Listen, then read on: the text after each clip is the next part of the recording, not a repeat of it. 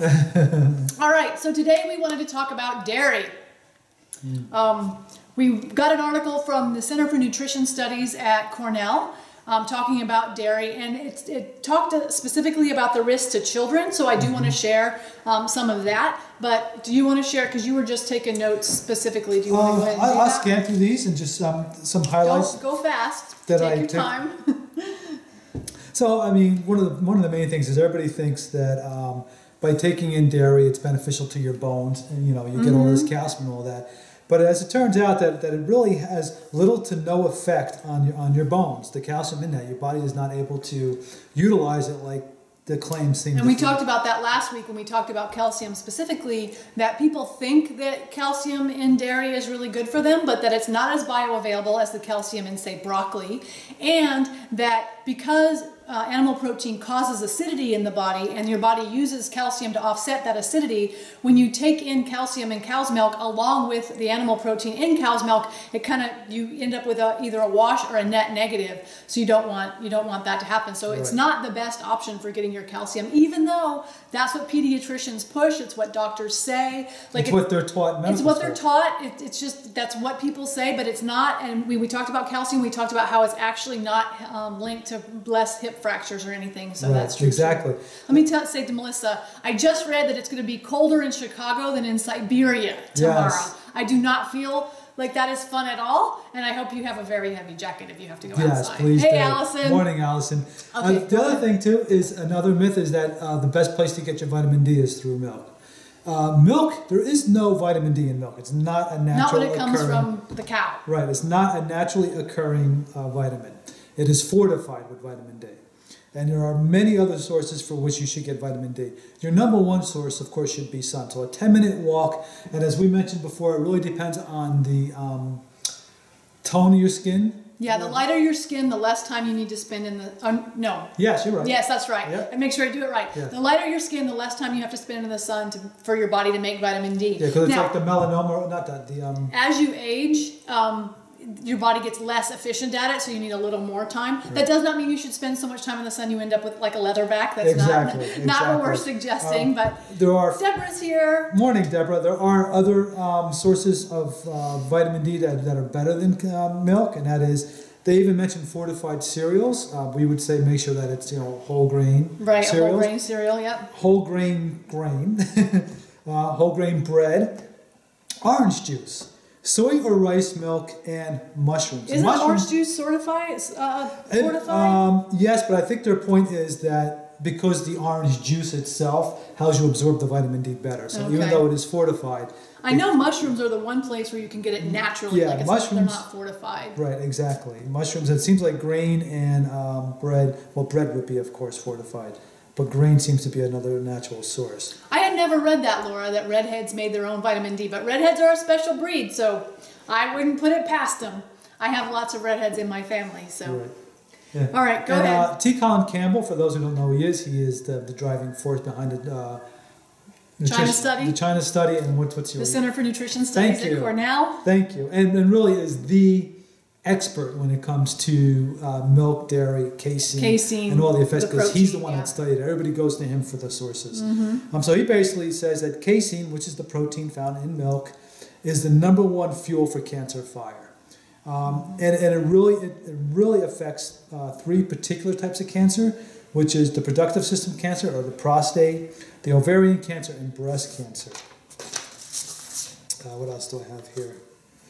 We talked about the pesticides that you find in milk. Now, Robin says always that if you're going to drink milk... If you feel like you absolutely must ingest dairy, try to get organic. Right. I mean, we highly recommend you don't ingest dairy, and you certainly don't feed it to your children, but try to get organic, because like Russ says, maybe it won't have as many pesticides. It depends on what they're feeding the animal. Right. I'd have to look. Does anyone know if milk is labeled organic? Does that mean they feed the animal organic feed, or does that mean they just don't add antibiotics and all that kind of stuff to the cow? And we did see the one documentary where it talked about how they put like organic animals, farm-raised animals, right next to a field where they put GMO corn.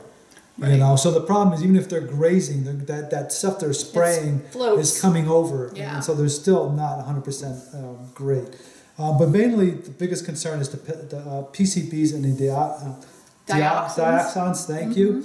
And it's very small quantities. They're not a problem. But the problem is your body doesn't excrete those efficiently. So they build up over time. So the more you're eating, the greater the substance is, and it becomes toxic. Now, I told you, when I was a kid growing up, oldest of 8 children, we drank 14 gallons of milk a week.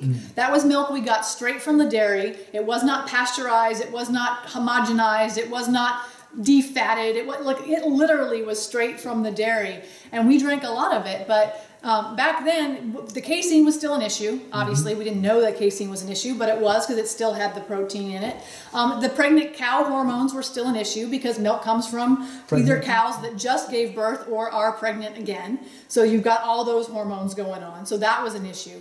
But there wasn't as much, I'm hoping, for me, because I drank a lot of milk, of the pesticides and the antibiotics and all the things that are in milk now, and that are, causing issues with children as they're developing, that there are now. So something to consider. Go ahead. And then the last thing I have too is that, milk fat, milk sugar, and the saturated fat in milk pose the highest risk to the American society or the American diet.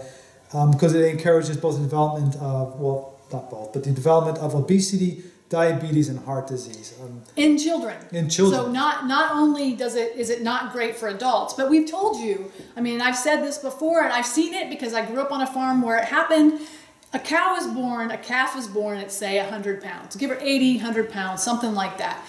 Milk is designed to make that calf gain, 400 pounds in the course of 6 months. So if you think about something that's designed to take a mammal and make it grow that fast, if your body isn't designed to grow like that, what's it going to do with that extra energy? It's going to store it. Yes, exactly. So it's not surprising that it causes obesity at all. Right, and to keep in mind too, I think it's Dr. Esselstyn that says that children, one of the things, when a child graduates high school, they're going to graduate with 2 things: a diploma and the beginnings of cardiovascular disease. And it's because of, not only obviously the dairy that they're fed through life, but then also all the cheese. Processed foods. Think about what they have in the lunchroom. They have pizza. What's on pizza? Cheese, right? Everything they serve is just loaded with cheese. I made the comment the other day that we're all watching these commercials for food, and I've yet to see something pop up that isn't smothered with cheese. It could be anything. It doesn't matter. It could be the chicken, could be meat, could be pork. It doesn't matter. Then they throw cheese on it. That's because Americans will eat cardboard covered in cheese. I'll tell you. They will, and people are addicted to it. They absolutely are. Deborah's saying it's supposed to get down really cold in the low teens in North Carolina. Yeah, it's going to be cold here too. Almond milk is excellent. Yeah, almond milk, cashew milk. The one thing to look for in those milks is sometimes they add oil to them. So if you are trying to avoid oil, make sure that you read the packaging for that, because they do sometimes add oil. But definitely a better choice, even with a bit of oil in it, than dairy. Exactly. And then the other thing I always say about the packaged milk, plant milk that you buy, is try to get the one with the least amount of ingredients. Some of them have ingredients that and then what are they putting in there? And what happens is you wind up not doing any better as far as all the additives that you're getting. Well, the additives, yeah, but you're still going to do better than the dairy and the casein. Yeah. The other thing that I wanted to add was that they did some research, and this is from the article again from the Center for Nutrition Studies at Cornell, that said adding a single glass of extra milk to your diet a day increases your death from heart disease by 15%, which isn't surprising because milk does have the cholesterol and the animal protein in it and the fat in it. Increases your risk from all-cause mortality, which is basically any cause of death, by 15%, and increases your risk of hip fracture by 9%, which, it's so funny that we all drink, milk to try to protect our bones, and then it turns out it's actually not good for our bones. It's actually negative. Yeah, it's a negative. Yeah, so what's Melissa having to say? The site states that organic milk does come from cows fed organic feed. Thank you for looking that up. Yes. I appreciate that, as I wasn't sure about that. So if you're getting organic milk, which if you feel the need, which I don't know why you would, but if you feel the need to have dairy in your life, look for organic. At least then you're avoiding the as much of the pesticides as possible. If their cow is breathing Roundup, there's not much you can do about that. But avoiding the pesticides, avoiding the antibiotics, avoiding the growth hormone that they add to cows to make them produce more milk, and just, all of that. So I would recommend not doing dairy at all. We've definitely eliminated it. It was one of the first things that we, cut out of our lives when we started learning about this stuff was dairy. And I just don't see how that's good for children. And I'm very thankful that so far I have as far as I know, no ill results of having drunk milk by literally the gallon as a child. But who knows? Hopefully that my turning it around and eating better now is going to offset that. And then we are a big believer in if you can change your habits before you cross that line where whatever illness you're going to have, it says it's already too late, you're going to have that illness, that's just all there is to it. Yeah. But if you do make a change before that, and I've always believed this, that you or your body will heal itself. Yeah. And that's the whole point between a whole food lifestyle, is that it gives your body the opportunity to heal itself. And it's also why we fast, because fast is also supposed to give your body a chance. Yeah. But you don't like fasting. I don't like it as much. I'm making about 21 hours. I'm like, he's not making it 24 hours anymore. Right. So basically what we learned, which is what we've told you a lot, is that the casein in milk, which is the protein in milk, which is condensed in cheese, is cancer promoting. It just is. That's just how it is. And so that's something to be aware of. If you have a cell that doesn't do what it's supposed to do, casein is going to help that grow. And there's just a lot of stuff in it as far as pesticides and antibiotics and growth hormones and everything that just aren't meant for humans in any way, shape, or form. So something definitely to be aware of. Did you have anything else you wanted to add about milk? There's just the 3 points I want to say again. Okay. Just to be repetitive. Okay. Is that milk is not a great source for calcium. Yep. Milk is not a great source for dairy. And T. Colin Campbell, who is the authority when it comes to milk and its effects on humans, basically says it is the fuel that lights the fire for cancer. And he says it's more important that you eliminate milk from your diet than meat, although you should eliminate meat too. Yes, in parentheses he says eliminate meat too, but he says milk is the number one. We've told you, we think dairy and eggs are the first things that people should eliminate from their diet. And not that meat is great for you, but we think dairy and eggs are the two places to start. Even worse. Absolutely. So, yeah. So I think that's what we have to share with them about that. I think so. If you guys have questions about that or comments or whatever, let us know. Melissa, thank you so much for the link about organic milk being given organic feed. That's good to know. Although they're probably still eating grain, which changes the composition of milk from the grass that cows are supposed to eat, but that's a whole separate issue. Yeah, same way. We just went on a tangent. I did go on a tangent, sorry.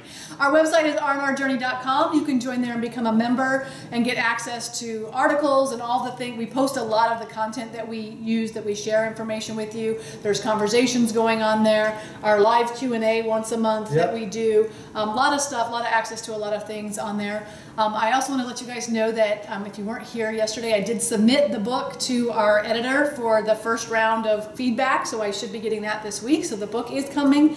I'm going to actively try to get it out in 60 days. There you go. We'll see what happens. Did you know that? 60 days? Yes, I might be the one cog that's holding that up. He has to do the make it pretty part. I just have to write it. So that's going on. rnrjourney.com is our website. Get information there. Our newsletter, you can join there. And our webinar is at howtofeedahuman.com. And make sure that you like and share and tell people to turn the notifications on. You can go to notifications and all notifications. And that way you actually get notified when we come online, because otherwise Facebook just decides you liked it for fun. Right, exactly. So please do like and share. Thank you to everyone. Let's see. What is, did not extensively check this resource, then you're welcome. Yeah, that's cool. I understand. I'm happy that just they're feeding organic cows organic food. It's a good start. That's a good start. They at least should do that. Anything else? Did I say everything we're supposed to say? I think so. I think you might have one more comment. One more comment? Oh, Deborah, have a great day. Oh, you too. Well, you too, Deborah. Thank you very much. It's good to see all of you. Thanks for being here. Thank you for being here. So with that, we'll say, eat real food, mostly plants. Have a great day, guys. Stay warm. We'll see you tomorrow. Stay warm.